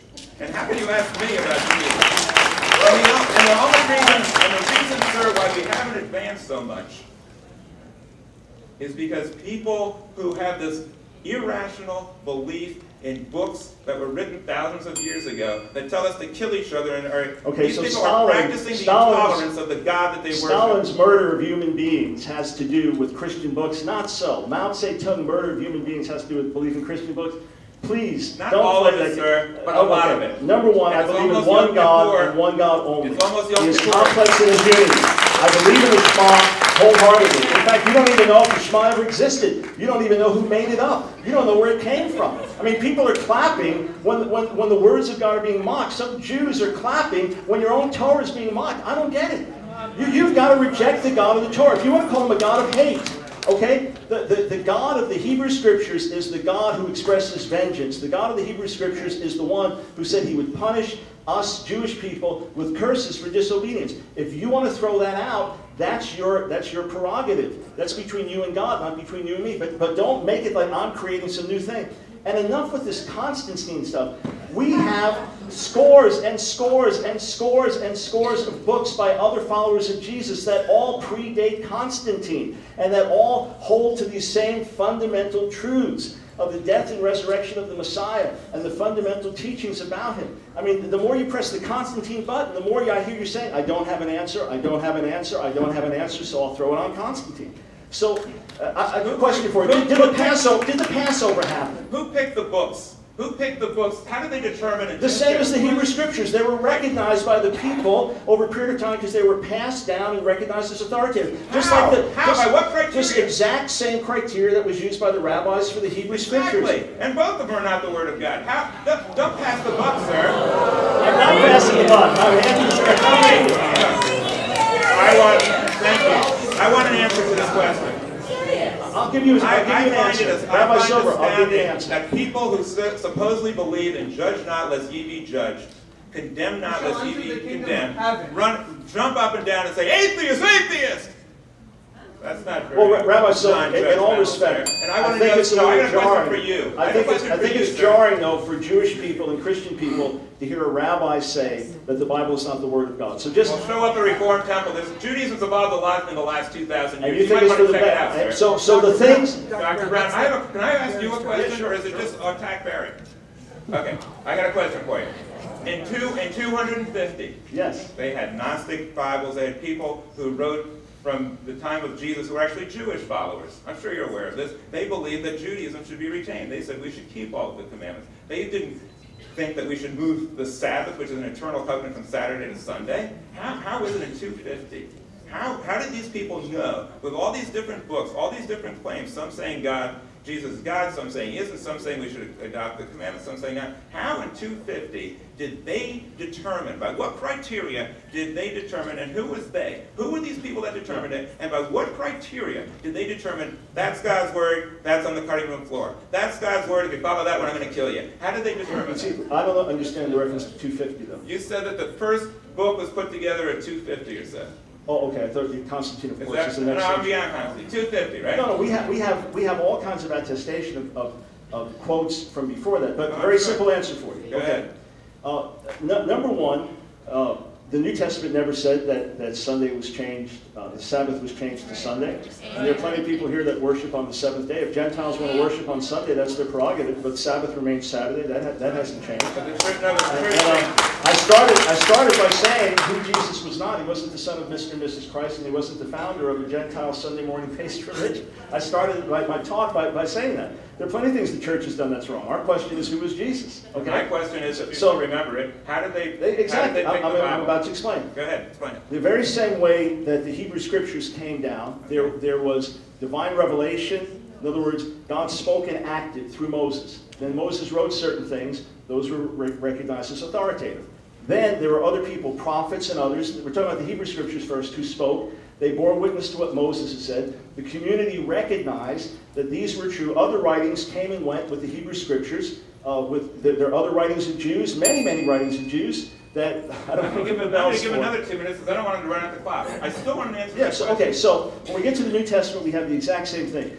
Many years later, other bogus writings like the Gnostic Gospels and things started to circulate, but people recognized they were, like, historians understand this, textual critics understand this. These were written much later. So those things that were handed down by eyewitnesses, the apostles, which is the shlichim, the emissaries, those things that were handed down by colleagues of the emissaries that first saw Jesus die and rise from the dead, those things were recognized as authoritative. That's why the earliest debates we have, they agree on almost every single book. They all agreed on Matthew, Mark, Luke, John, for example, as being inspired. There were a couple of debates, just like Shir HaShirim, Song of Songs, in the Tanakh. There were debates among the rabbis, is that holy or not? They said it's the holiest of all. So there were debates about some peripheral books, but there was full agreement if you look at the various canons, the various discussions, well before the time of Constantine, and we have the earliest leaders, the disciples of the disciples, okay, the disciples of the eyewitnesses, quoting their words. So you could trace it back 1 or 2 generations. Still waiting for an answer. By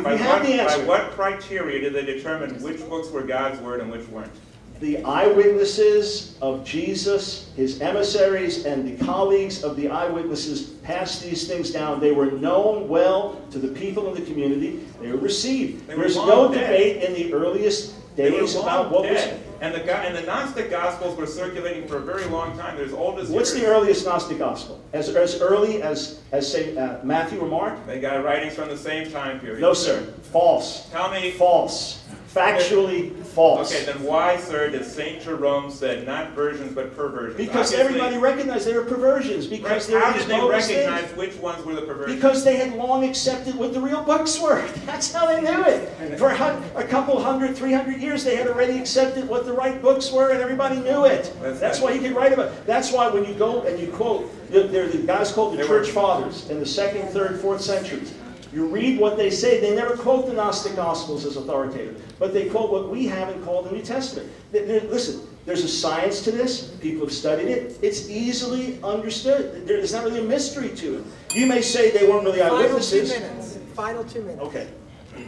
But my question for you, did the Passover really happen? I have no idea. Okay. Now let me ask. Let me try to explain your question, right? Just for the people who are still listening. There were a huge amount of Gospels floating around at the time of early Christianity. They were attacking Judaizers who tried to preserve the Jewish teachings of Jesus. They were attacking those teachings that retained Jewish values. There was a very corrupt regime that made a determination about which Gospels were authentic, and there was absolutely no basis to do it. And Paul said that he was all things to all people, and therefore he took the Gospels and he made it into a paganized religion. So a pagan emperor accepted these documents, and that's what he used in order to put forward Christianity. You have to have faith, not just in Jesus, but in those people, whoever they were, that they got it right. As far as the Passover goes, sir, Judaism is a religion based on freedom and liberation. So we believe in the Reform movement that Jews have always fought on the side of freedom. We believe that historically there's a basis to believe that there was an exodus of people from, Jewish people, from Egypt into what we call the Promised Land, that there was a basis to believe that, but we believe a lot of the accounts of it are not accurate. And fortunately, for all of the people here who say, oh, that's terrible, then all the people here are telling me that they have no problem with God committing genocide against people because they got in the way. And if that's your belief, sir, that God is ordering people to commit genocide, then in a world where people are killing each other over mythology, you are part of the problem. Because for a long time, people have looked at those verses and said, oh, God wants us to kill people who get in our way. Jesus is God. Therefore, my God wants me to kill people. And as we said, the debate is one person believes the Bible, the other person doesn't. And that's really what it comes down to.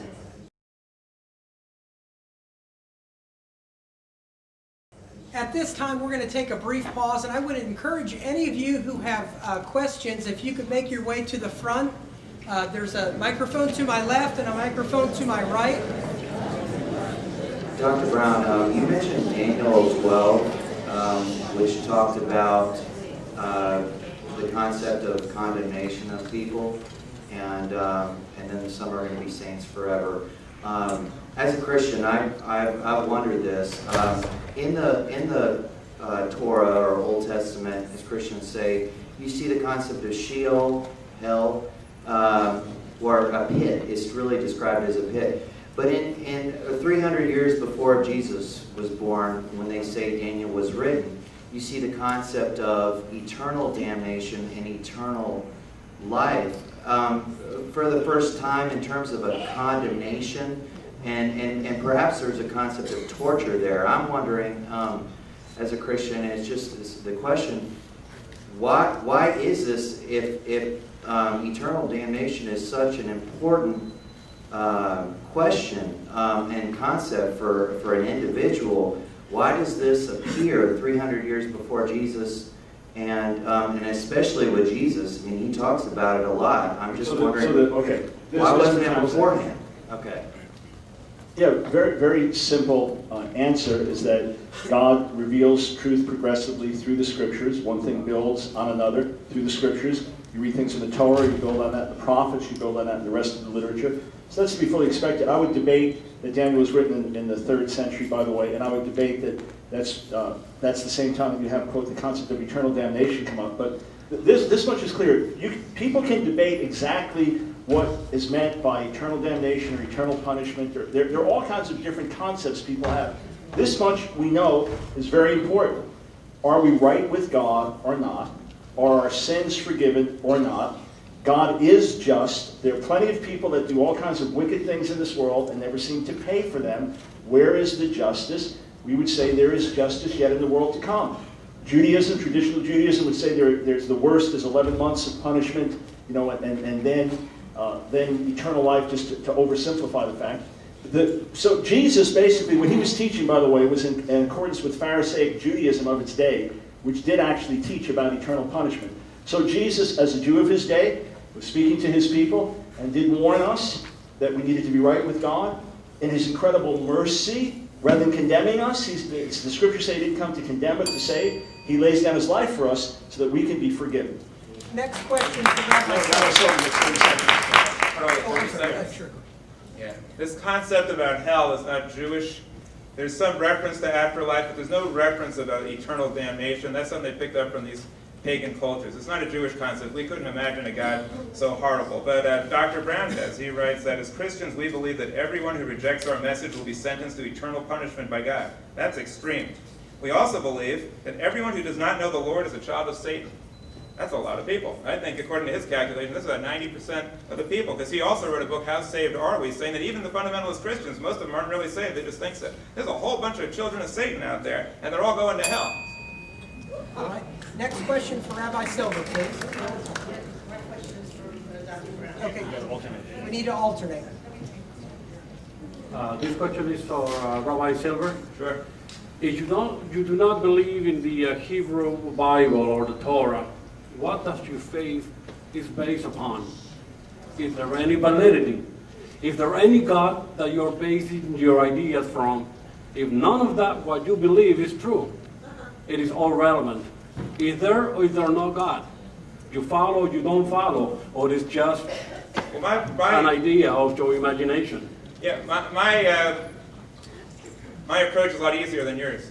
So you got to choose or pick which one is this, which of all these books, the teachings about Zeus or Apollo or Mithra or the Quran or the Bhagavad Gita or astrology, which of these are the real ones? How do you figure that one out? Well, I guess you got to just get an inclination. If you happen to live in the United States, chances are you'll probably pick the Christian scripture. What a coincidence. And if you happen to live in a Muslim country, you'll happen to pick the Quran. What a coincidence. And by what criteria do you do that? Well, 1 million people, 1 billion people believe it. Everybody else believes it. Must be true. I prefer to use something called reason. No God. Reason doesn't exclude God, sir.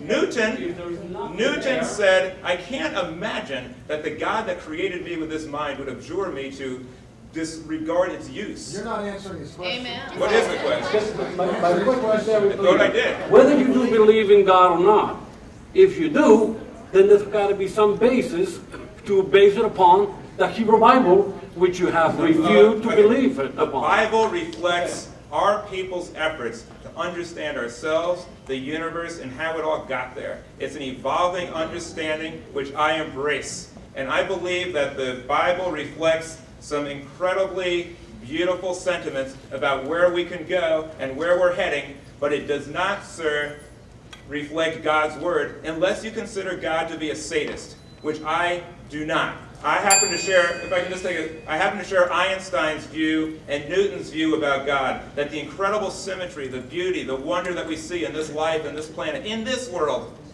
gives us a sense of awe and appreciation of the majesty behind that power that created it. But I do not, sir, believe that God is sending you or me. That's the Gospels, the good news. That hell is a figment of everybody's imagination to keep people scared. Yeah, so again, the only one trying to scare you is Rabbi Silver by constantly coming up with all this hell talk and trying to make me look like the bogeyman, by the way. But in point of fact, it's an absolute tragedy,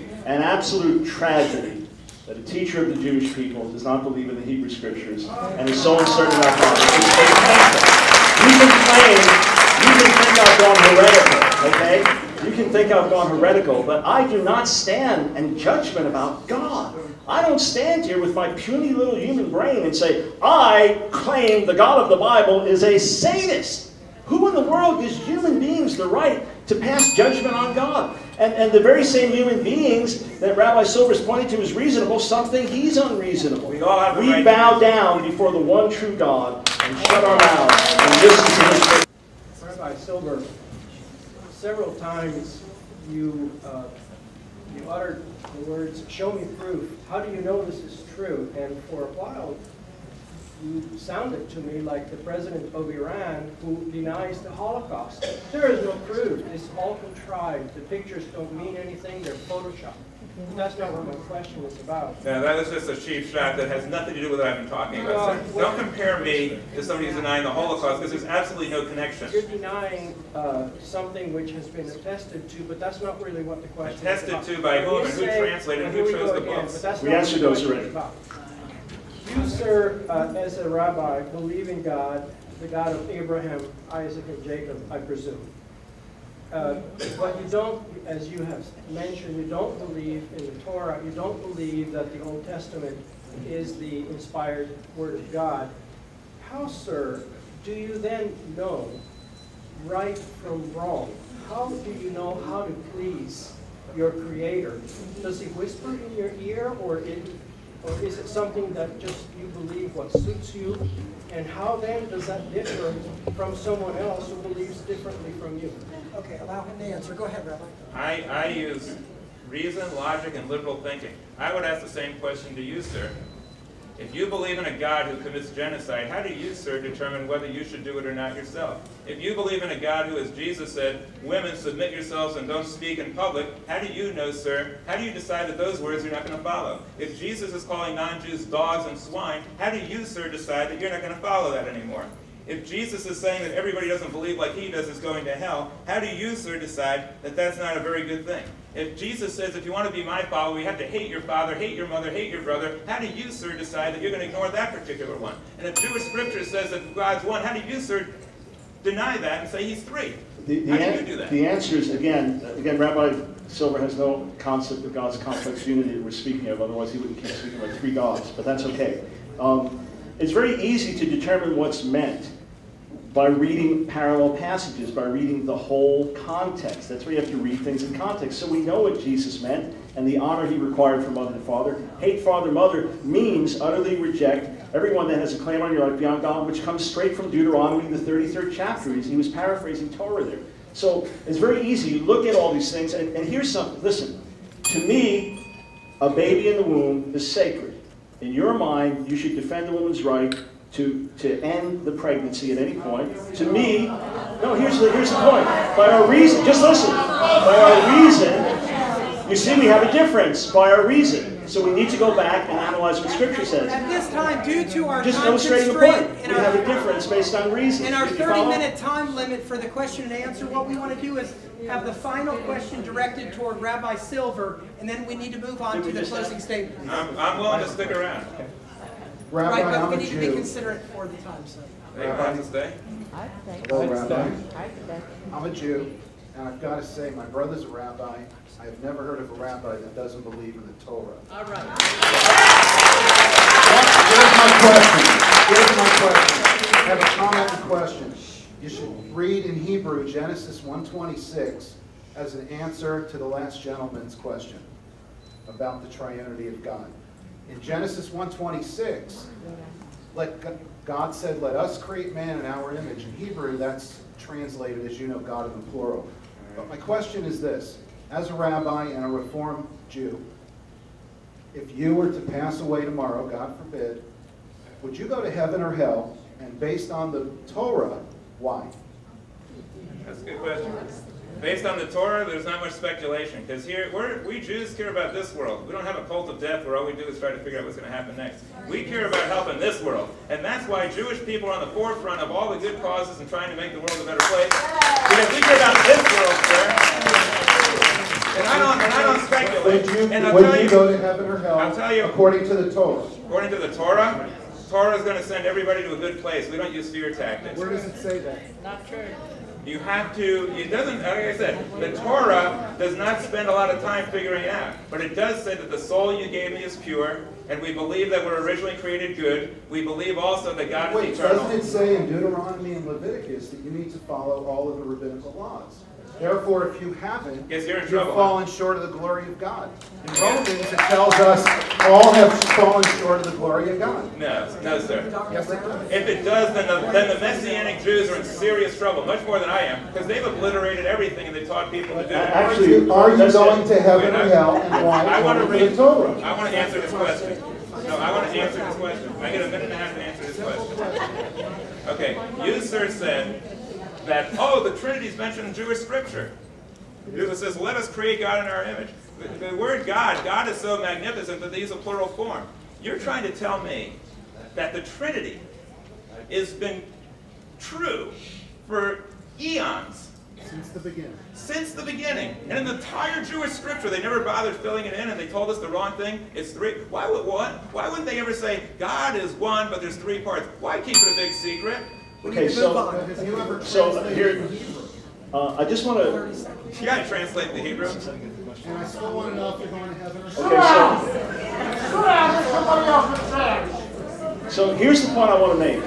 When we talk about relying on our own reason, look at how much tension and hostility there is in the room, okay, on both sides. When I mentioned abortion, it wasn't to attack Rabbi Silver. He stands for that passionately, okay? No, see, to some people, the moment I mention abortion, you're going to turn on me. So that, here, please hear my point. The point is that we are so passionately having differences about that based on reason. Okay, so I'm not looking to my reason alone to solve things.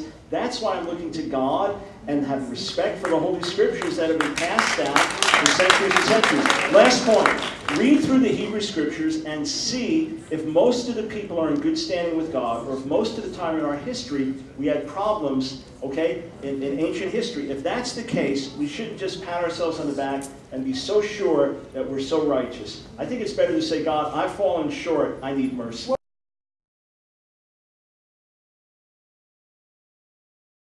Starting with Dr. Brown, we want to have our closing statements. Each speaker will be given 5 minutes. And I appreciate your patience, and sorry we couldn't get to the additional questions on both sides of the podium. But Dr. Brown, you have 5 minutes, and when Dr. Brown is completed, Rabbi Silver will be able to close. Yeah, I very much appreciate all of you coming. I know these are volatile issues. I appreciate the environment we have here in America that both Rabbi Silver and I stand for. And I appreciate your willingness to do the debate, sir, very much. At your request, I went first, which means that you get the closing word on everything. So please hear us both carefully, okay? I have resources available. If you can't afford them, I'm happy to donate them to you. I don't take royalties on those materials. But please hear this. Go to my website, AskDrBrown.org. And we have a lot of free links, AskDrBrown.org. There's a link on the homepage. You can get a lot more information. Look into these issues in further depth. I want to say, number one, that I absolutely know God exists. I know His love. I know His mercy. I know how He transformed me. And I thank God for Jewish good works around the world. If you'll check, by the way, where most hospitals have been built and most orphanages started, it's by followers of Jesus, because He follows that pattern of good works to help and save and transform humanity. And that's why He didn't come to start a political revolution, which is why the New Testament would tell people, slaves, be submissive to your masters. But Jesus came saying He brought a message of liberty to the captives. And it's a historical fact.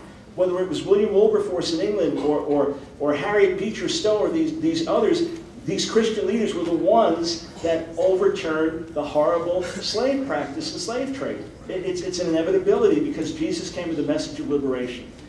I want to say, even though you've heard a lot of things spoken, the facts are what they are.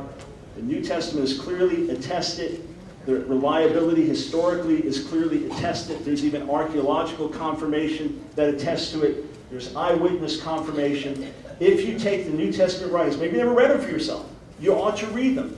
You ought to look at them and read them and come to your own conclusions. But I can tell you this, they are accurate reports, okay? The overall clear sense of what happened is there. And if Rabbi Silver is going to say there's a contradiction between this one and this one, you know, in a court of law, you get 4 different witnesses. They're all going to give you their own point of view of the accident. If they tell you the exact same thing in detail, they made the story up, okay? So we get a panoramic picture of who Jesus is because one writer alone could not fully describe him.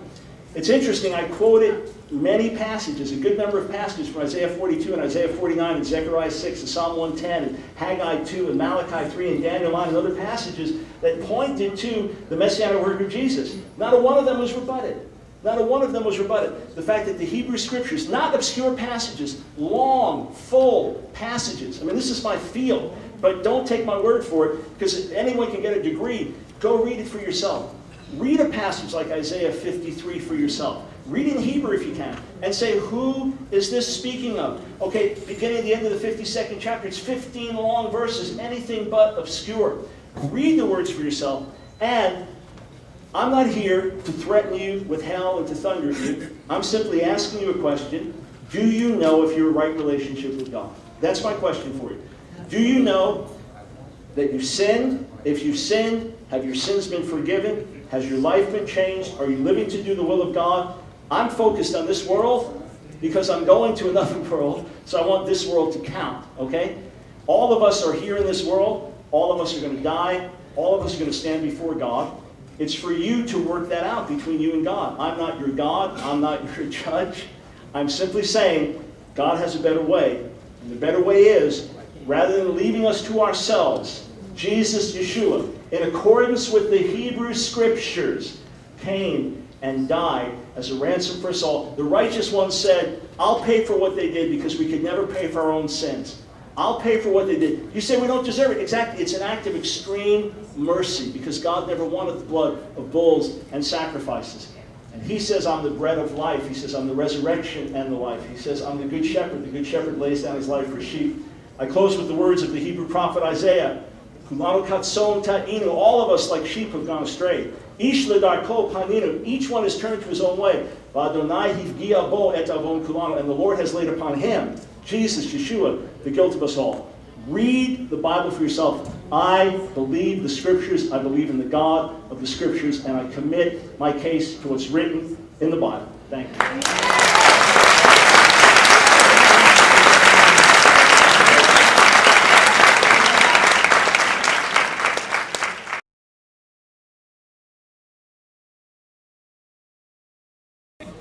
You've seen a good indication of how the believing mind operates. Believing is a synonym for irrational.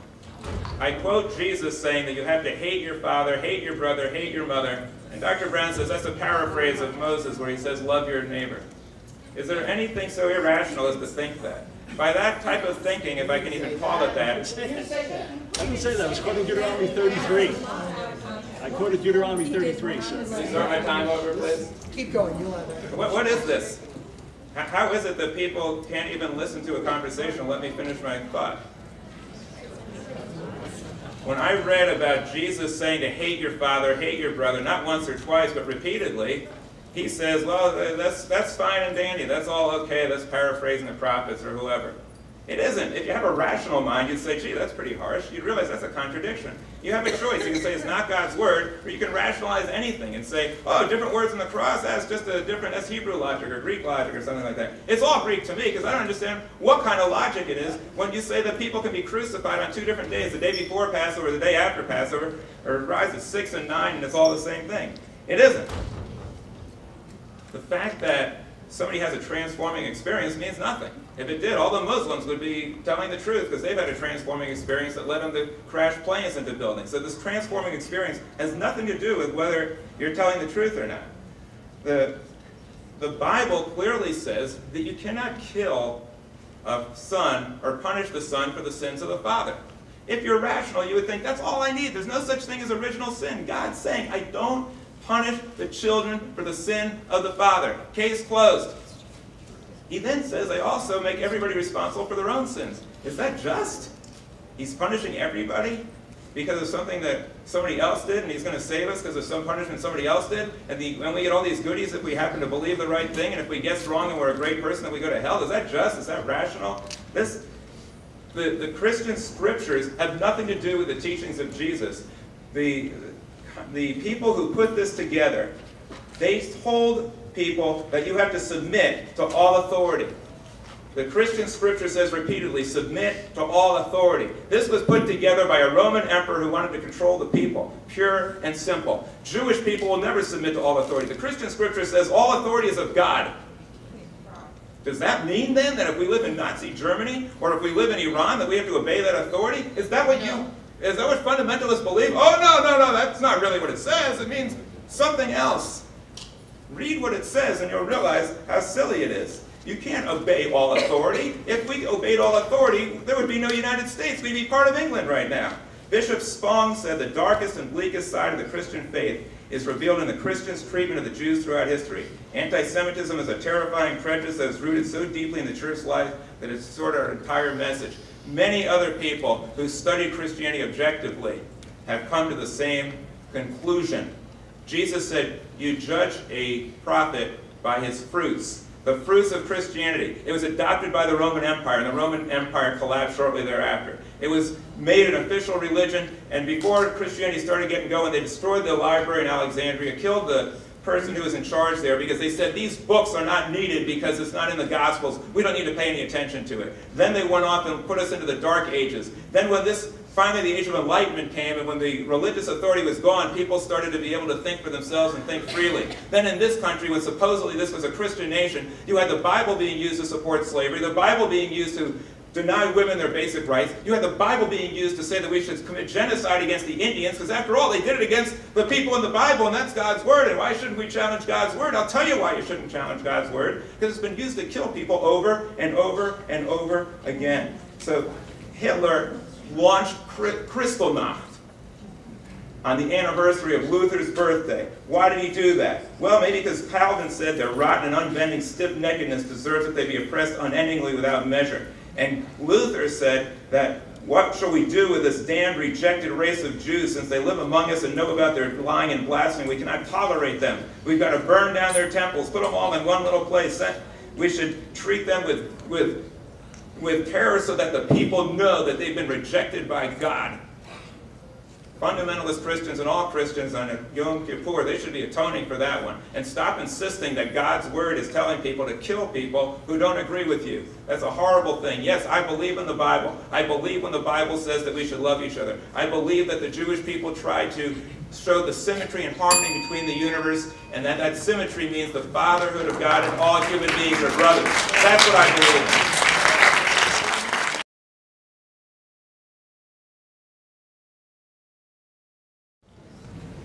Well, we came to present to you the two opposing views on who is Jesus. It's been an emotional evening, I know that. And why we did this was for you to consider both views. And we really appreciate your coming out.